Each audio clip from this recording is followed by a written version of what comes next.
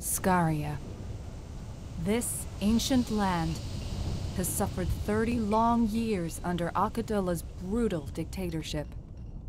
The opposition parties, progressives, intellectuals, and anyone who dared oppose him, all eventually yielded to his iron will. Everyone assumed that there would be no end to Akadula's rule. However, as his oppression grew stronger and as countless demonstrations were violently quelled, the enthusiasm for a Skarian revolution deepened. Until one day, when an uprising exploded like wildfire. The revolutionaries have made their camp in eastern Skaria, the country's poorest region. Inspired by the revolutionaries, commoners, long oppressed, have taken up arms against Akadula. While they are disorganized, lack supplies, and are fighting with farm tools, kitchen knives, and relics of previous wars, they are convicted in their hopes for a better future. Despite countless setbacks, the revolutionaries have secured a front line. Akadula commands his army from his palace, a shining jewel situated deep in the wealthy western province. Thousands of his troops, supporters, and mercenaries recruited from allied nations around the world stand guard in his palace. They are well equipped and well trained. With these advantages, Akadula commands an endless onslaught against the revolutionaries. Perpetual war ravages Skaria, with no end in sight for this power struggle. Yet, on this day, an airplane makes its way through the skies of Skaria. Its destination? The revolutionaries' eastern encampment. Navigating no-fly zones is a difficult task, and the pilot was forced to land along the western border, deep within the Skarian army's territory. A young college student stepped off the plane, full of determination to help overthrow Akadula's regime. She, however, never expected to find herself in such a dilemma.